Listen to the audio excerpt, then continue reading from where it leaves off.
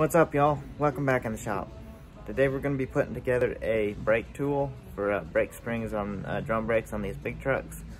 And I'm going to make the plier style because they seem to work a lot better. And it's pretty simple. I'm not wanting to spend anywhere from 50 to 100 bucks. Plus, most of the time you got to buy two separate tools, and we're going to try to make an all-in-one tool. Plier style for the brake springs, and I'll show you what materials we're working with and what we got going. So let's get into it here.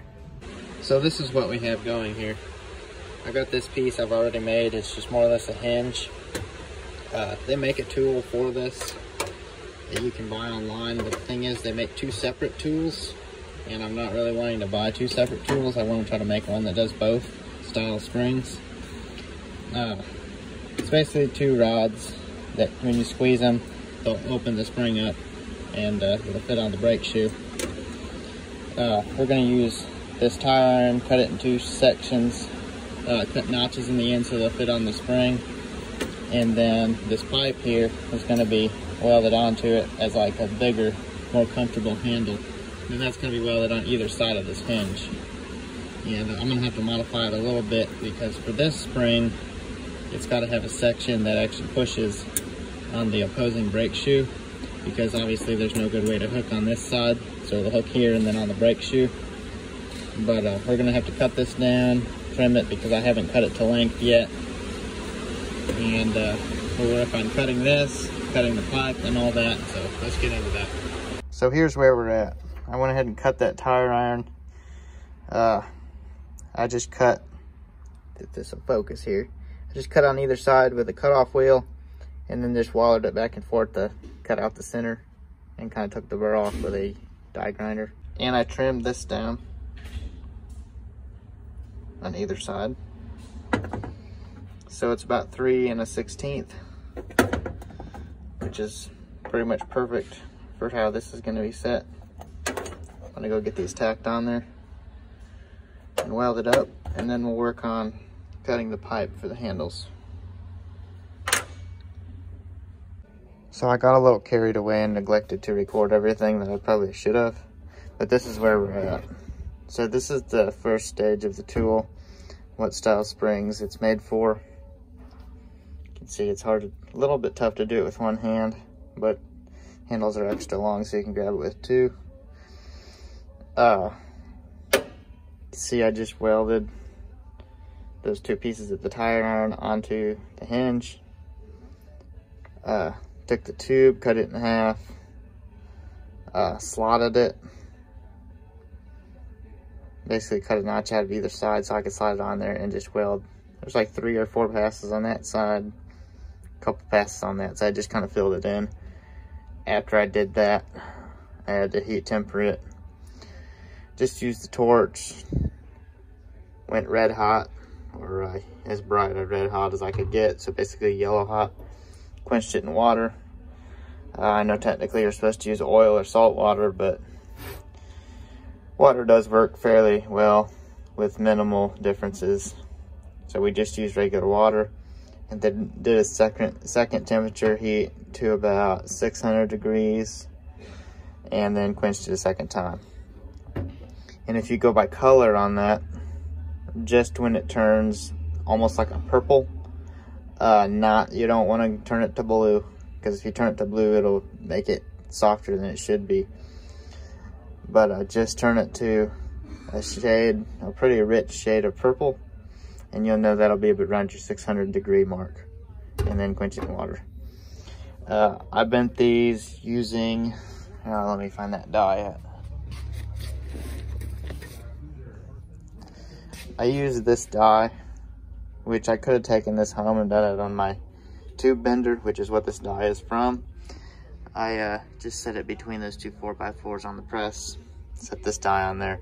Worked perfectly fine. For the sake of not having to run home and do it, I was able to get it done. So it turned out pretty good. I mean, it's pretty tough to do with one hand, but you see the action going on right there. To make it fit the second spring, I think that I'm going to have to weld a small notch on this side and probably a stud on this side to brace against the opposing brake shoe. I may put a nut on here and make a stud that you could screw and take off. I'm not sure yet. I need to get a truck in here and see, because I don't know like the measurements and everything of how the springs are set up on that particular style.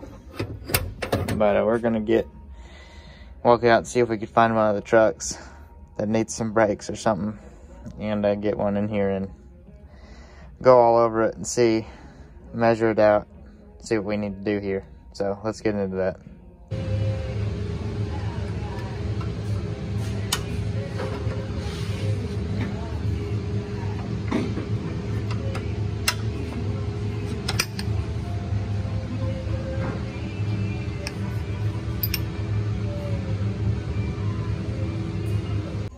So this is where we're at.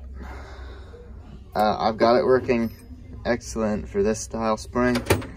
This is the other style spring that I want to make it combo as its function.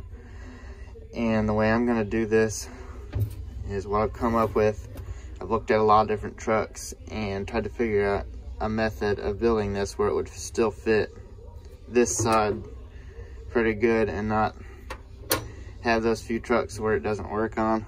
And what I've come up with is, I do this with one hand. I should have put this on a tripod. So at any rate, the spring is gonna sit basically, let's see here, like this. And I'm gonna have to duplicate, so you can do it from either way or either side, because there's two springs, one on either side, and you're gonna have to flip the tool either this way or this way, depending on which side you're on. And I'm gonna make a slight, almost like a little hook that it can slide in on each side. It has to be on this side of the angles, because this side is always gonna be the outside when using this style spring. As you can see, it fits in this way. The hook is towards the brake shoe. And so the hook is going to be on this side, same thing on this side. That way when I go to stick this spring like this, it just slides in and it just holds it secure there. And on the opposing side, there's going to have to be about a 3/4 inch nub that sticks out with a V cut in the end to push against the opposing brake shoe. And that also has to be on each side. So basically just have to duplicate it, so no matter which way you turn it on either side of the brake shoe, you still have the same function. So we're gonna cut this into 2 3/4 inch pieces for the nubs on each side, and we'll get some 1/8 inch flat steel for the little hook. So we'll get those cut and go from there.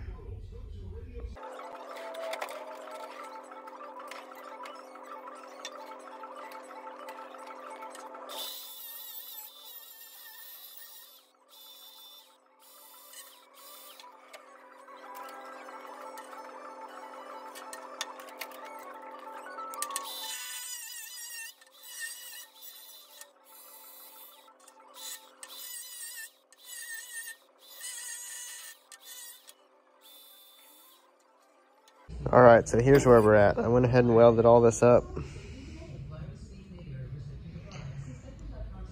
It's been kind of busy,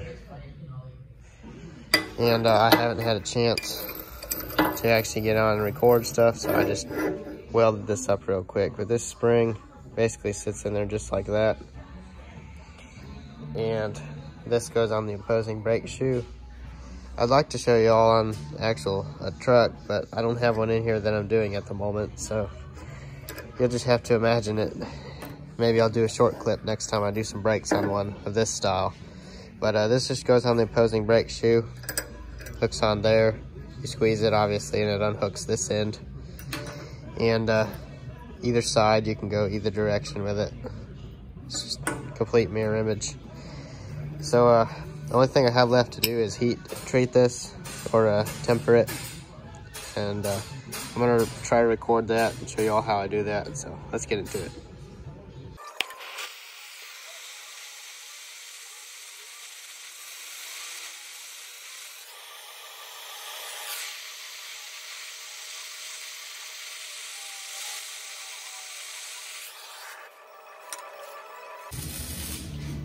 Now that's the first step in hardening it. Now it's very hard, you want to be very gentle with it, because if you bump that just a little too hard, it will snap off. Now the next step is to heat it up to about 600 degrees and actually soften it a little bit so it's not brittle. And to do that, you just polish this off, basically mirror finish, and then heat it until it turns like a rich purple, almost blue, and then quench it a second time. So we're gonna do that now.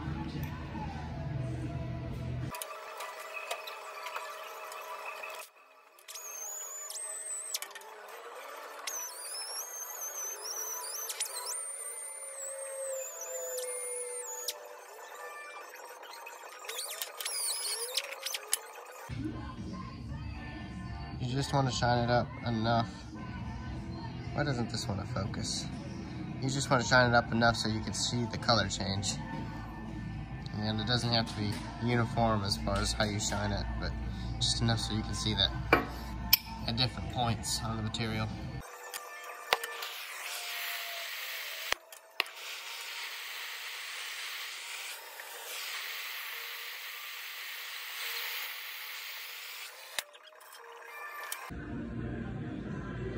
Here's what it looks like after you do the tempering. You can see the bluish color.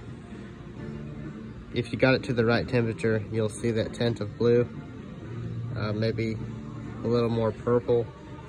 It's hard to do it with a thicker chunk of metal heating it with a torch because it's uneven heat.